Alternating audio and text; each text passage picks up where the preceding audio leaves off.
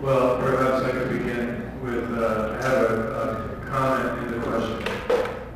First of all, my comment is there are some people who are doing something about the School of the Americas, which is a major training center at Fort Benning, Georgia, for officers, military people in Latin America. And beginning on this coming March 24th, there's going to be a fast, the beginning of a 7-day fast and lobby to close the School of the Americas, which has been renamed the School of Assassins by the people who are organizing this campaign. March 24th, the beginning of this fast and lobby, is the 15th anniversary of the murder of Archbishop Romero in El Salvador by graduates of the School of the Americas. And in case people are wondering whether this is at all relevant to Colombia, in the most recent newsletter from the people who are putting together this campaign, it mentions that in Colombia, over 100 of the 246 officers cited for war crimes by an International Human Rights Tribunal in 1993 were graduates of the School of the Americas. Our own Congressman Joe Kennedy has introduced legislation to close the School of the Americas, and it has won some support. I believe the past 2 years it's been introduced, and there's growing support for this. And I just want to let people know that this is happening beginning March 24th. I'll put the address and the telephone number for anyone who's interested up on the blackboard. My question is specifically, my understanding is that the groups, the guerrilla organizations in opposition in Colombia merged into an above-ground, quote-unquote, legitimate political party called the Patriotic Union, if I'm not mistaken. And I think that was the party that Noam was referring to when he said several thousand members of this now supposedly legitimate political party have been murdered in the past couple of years. I wonder if you could talk about, either of you, both of you could speak about this, what has happened with the guerrilla movements coming together, coming out into the open, and now being subject to a campaign of assassination. Okay, first of all, the Unión Patriótica, it is true that a lot of the members were people that came out after the deals and the negotiations with the government to become a political party. But it's also true that a lot of the members weren't. They were just people who weren't school teachers, university teachers or union leaders or community leaders. What I've seen is that definitely the guerrilla members of the different guerrilla groups came out of ideology background on the 1940s after Gaitán was killed in 1948 on April 9th. And it was the true for the most of the guerrilla groups at that time. What I've seen in the last 10 years is that they have no any more political ground. They have no more ideological ground in their work. Most of them have become just criminals, common criminals doing a lot of crimes, even against the communities. We've seen a lot of kidnappings just for any political reason, but just for getting money. I mean, it's different if you see like when they did get into the embassy of Dominican Republic in the 1980s, and there were all these ambassadors. That was definitely a political move. But then you have seen a lot of crimes, like the one that I told in La Chinita in Apartado, we have nothing to do with political issues, and that sometimes they repeating the same thing of non-tolerance against the other group, and yet you see the civilians who are caught up in the middle of this war.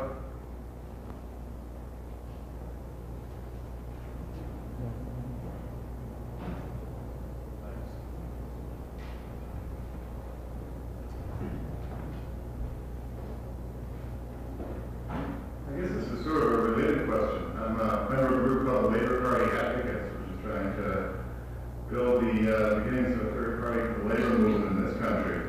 And I wanted to find out some more from you about what the state is of the labor movement and the unions in Colombia, how people can make connections with that, and then also I'd like to hear from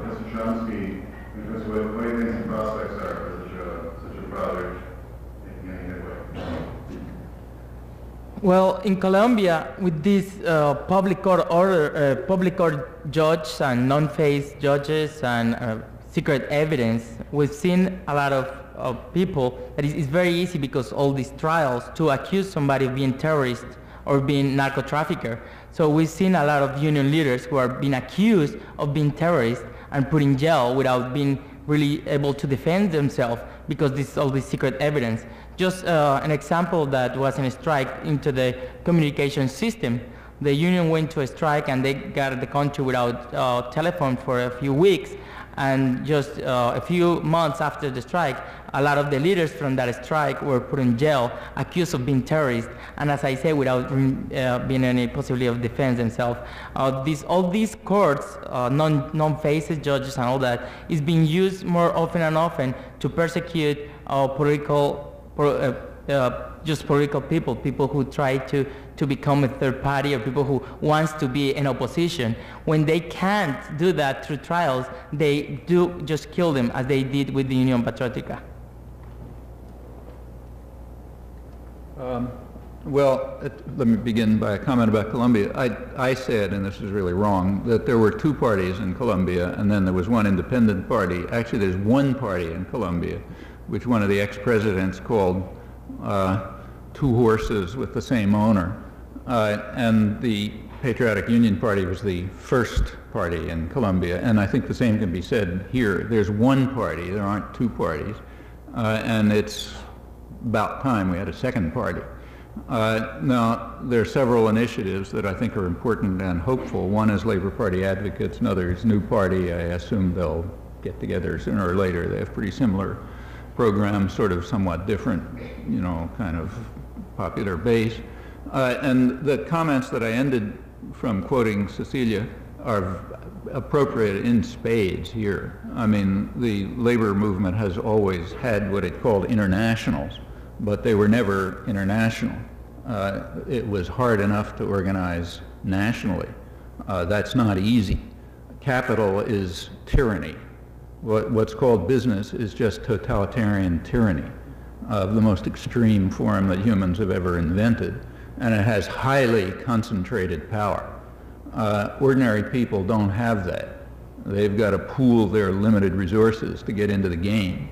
That's why unions are so hated, because they're a democratizing force. They help ordinary people get together to get into the game altogether, so they have to be destroyed, therefore. The Labor Party advocates is an attempt to develop a second party which would be based on working people. Working people means almost everybody, remember. And that's a really important initiative, and it has got to be an international. I mean, there is just no way in an increasingly globalized economy for working people to defend themselves at a national level. We see that all over the place. The whole point of things like NAFTA and GATT, one of their major, they're not free trade agreements. These are investor rights agreements designed to place even more power into the hands of private tyrannies. You can see it all the time. Right now there's big strikes going on in Decatur, Illinois. Very important strikes. They may destroy the American labor movement. The Caterpillar Corporation and a couple others are trying to destroy the main functioning unions, UAW mainly. I think there'll be some meetings about that around here pretty soon. Well, how can Caterpillar and Decatur, Illinois, which is a working class town, is mostly on strike. How can Caterpillar hope to win? Well, pretty easy, they tell you. They have built up enough excess production. Remember, investment is not primarily for profit, it's for power. And so there's plenty of excess production developed in order to be able to use as a weapon of class warfare. So they've built up excess production in other countries, like, say, Brazil, and they can produce from those countries to try to undercut working people here in case they go on strike. And they say so. So the Gillette Corporation, for example, which happens to be based around here, recently told the business press that they are building up excess capacity, even in countries with much higher wages and better conditions, like Germany. They're building up excess capacity in Germany, so in case workers in Boston get the funny idea of going on strike, they can supply the European and in fact the American market from excess productive capacity that they've developed in Germany. Now, you know, unless people across borders can begin to work together the way private tyranny does, they're not going to be able to fight this class war. And it's a vicious class war, there's no doubt about it. So that's going to require political organizations and other kinds of organizations, and it's not going to come out of the existing single party. So it's, unless that party is radically changed by the existence of alternatives which force it to change. So I think this is a really important initiative. Okay, I'd like to thank you all for coming. Did you want to make a quick question? Okay. Noam, is it true that there's a U.S. law that prevents the United States from providing aid to countries engaged in human rights abuses? Oh yeah, there's, yeah, all of you, yeah, go ahead. Pardon? Yes. Yes. Well, first, yes, there are laws on the books which make it illegal to provide aid to countries involved in systematic human rights abuses. This human rights policy is an extremely interesting one, and indeed it shows what young people can do. This is called the Carter Human Rights Policy, which is a total fraud. It was a more accurate statement would be that it's a congressional human rights policy, which was rammed down the throats of every executive, including Carter, who had a horrendous human rights policy himself. It was rammed down their throats. They were dragged kicking and screaming to force occasionally to follow it. That includes Clinton, by congressional legislation. And if you look back at the congressional legislation, that comes right out of the movements of the 60s, which were mostly young people. A lot of those young people, including some of them who are by now quite high up in the human rights groups and working very effectively when you met in Washington, got into, one of the ways in which they decided to change things was to get into Congress and become legislative assistants. It's sort of an open secret that the only people who think in Congress are the young legislative assistants, mostly women, and they do the thinking and the research and do things, and then the congressmen talk, it's just like anchormen in the newsroom and that sort of thing. Or a lot of scientific papers, if you look. But they pushed through legislation, which finally made it through people like Tom Harkins and others, and it got into law, and it is law. It is against U.S. law to provide assistance to any country that systematically tortures its citizens. Human Rights Watch regularly, when it describes torture, adds a section saying the aid to this country is illegal under U.S. law. The most recent one that they mentioned is the one that gets most of the aid, Israel, which they just put out a report describing what is not a big secret, that Israel systematically tortures people, and pointed out, yeah, all U.S. aid to Israel is illegal. In fact, just about all U.S. aid is illegal, which means everybody who's putting through that aid should be in jail. Because that's a criminal act for a person in an executive position in the United States to carry out criminal acts. So it's all illegal. If the law meant anything, they'd all be in jail. So that's the answer to the first question. As for the, incidentally, the same is true of this Omnibus Terrorism Act that's just being discussed now. If it becomes illegal, if they pass it, as they will, which makes it illegal to provide aid to any foreign entity which is involved in terrorist activity, everyone in the U.S. In the White House is going right to jail, or would if there were any laws, because most of the aid that they provide goes to the Middle East country, which happens to be more engaged in terrorism than anybody else involved. It's the only country that carries out systematic bombing of defenseless civilian targets, rocketing, kidnapping, just recently blockaded the coast of Lebanon for a month to prevent fishermen from going out. That's terrorism, in fact, international terrorism, and they do it because we give them the money and the support for it and pay the costs and so on. So anybody who gives aid to the Jewish National Fund, or in fact pays their taxes, is instantly guilty under the Omnibus Terrorism Act. But again, though this is transparently obvious, you're going to wait a long time before you read it.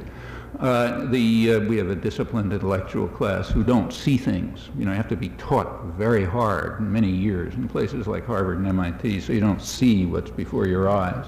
So yeah, it's all illegal, flatly illegal.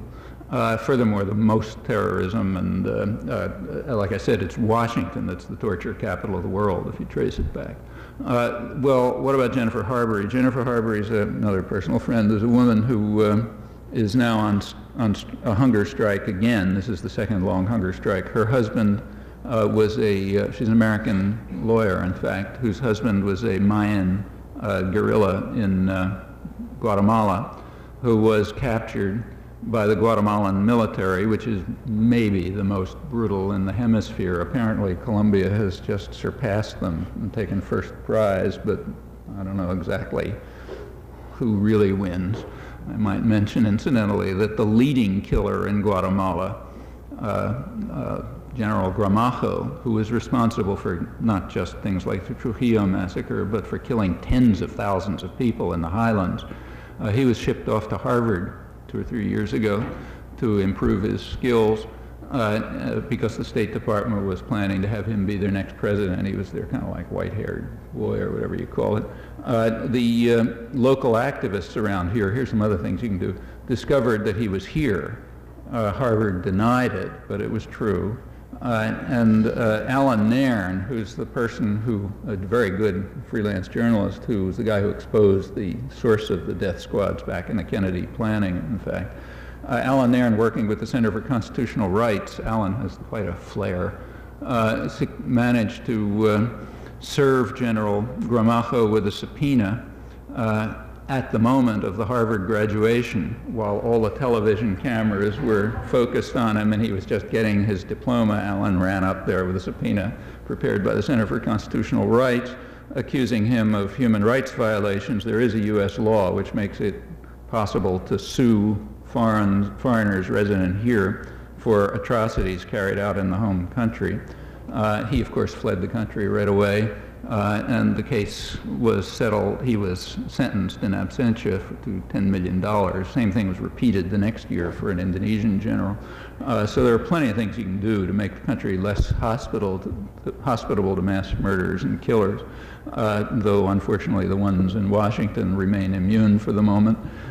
Jennifer Harbury is on strike. Her husband was captured, allegedly killed, so the Guatemalan military claim, but she by now has plenty of evidence from people who were in jail with him that he wasn't killed. He's being held and tortured somewhere. And she's been on fasting. A couple of weeks ago, she had a month-long fast in Guatemala City, which takes a lot of guts, I should say, to protest this. And there was some move on the part of the State Department and the Guatemalan government saying they were going to do something about it, but of course they didn't, so she started her fast up again. And with enough support, and it's always the same question, if there's enough popular support, there may be an effect, not just for her husband, but for plenty of others who were in a similar situation. I want to thank you all for coming. Thank you all who stayed. And thank our two speakers, Juan Pablo Ordóñez and Noam Chomsky. Thanks a lot. Well, perhaps I could begin with, I have a comment in the question. First of all, my comment is there are some people who are doing something about the School of the Americas, which is a major training center at Fort Benning, Georgia, for officers, military people in Latin America. And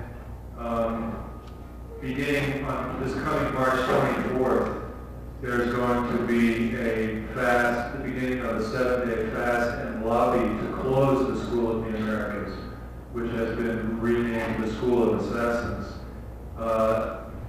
Introduced legislation to close the School of the Americas, and it has won some support. I believe the past 2 years it's been introduced, and there's growing support for this. And I just want to let people know that this is happening beginning March 24th. I'll put the address and the telephone number for anyone who's interested up on the blackboard. My question is specifically about my understanding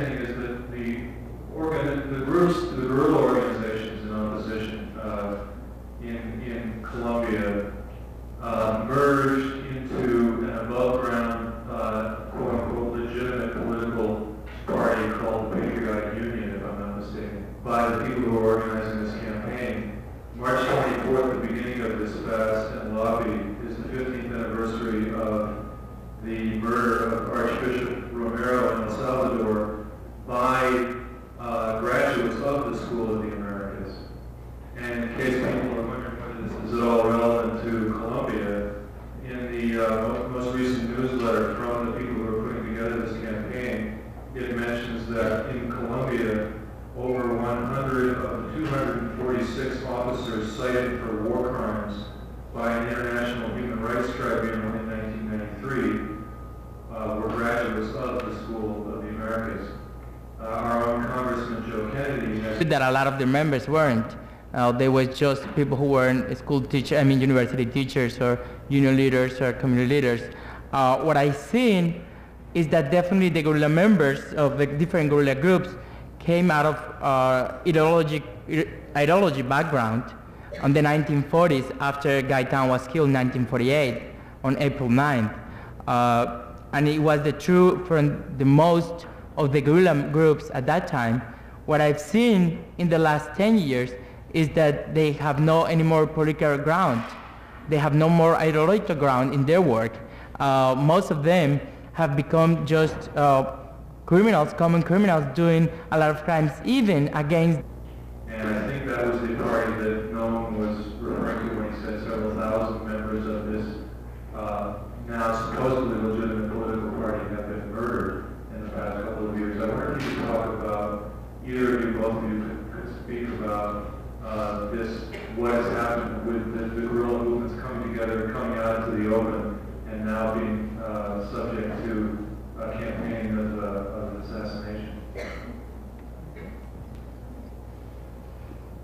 Okay, first of all, the Unión Patriótica, it is true that a lot of the members were people that came out after the deals and the negotiations with the government to become a political party, but it's also true